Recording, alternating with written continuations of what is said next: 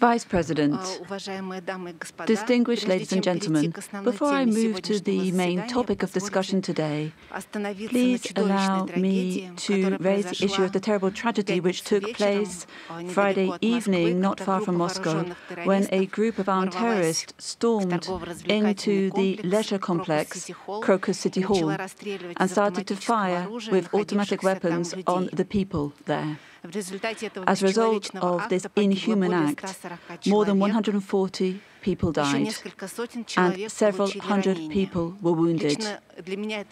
For me, this is a source of personal grief because a close colleague from the Ministry of Justice died in this attack and his wife was seriously wounded, but fortunately she was saved by doctors. And they have 2 children, so we're glad she survived.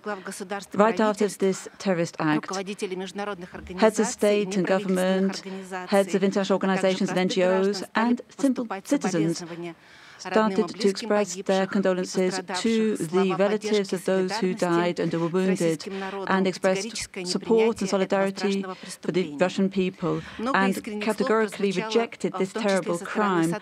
And sincere condolences were received from the staff of accredited permanent representations in Geneva and international structures here and NGOs as well. We would like to express our sincere gratitude to each and every person who was not indifferent faced with this tragedy.